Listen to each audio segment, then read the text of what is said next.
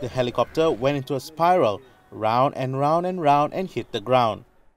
That was how the Malaysian High Commissioner to Pakistan described the terrifying moment the aircraft spun out of control before slamming into the ground and catching fire at Nalta Valley on Friday.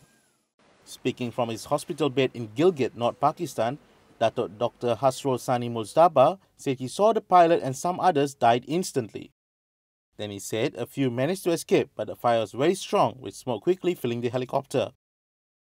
Hasrul Sani's wife, Datin Habibah Mahmud, was among the 7 killed in the crash.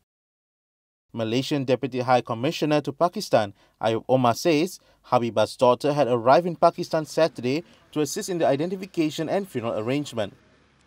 The helicopter crash in Gilgit, Baltistan also killed the ambassadors of Norway, the Philippines, and the wife of the Indonesian ambassador to Pakistan.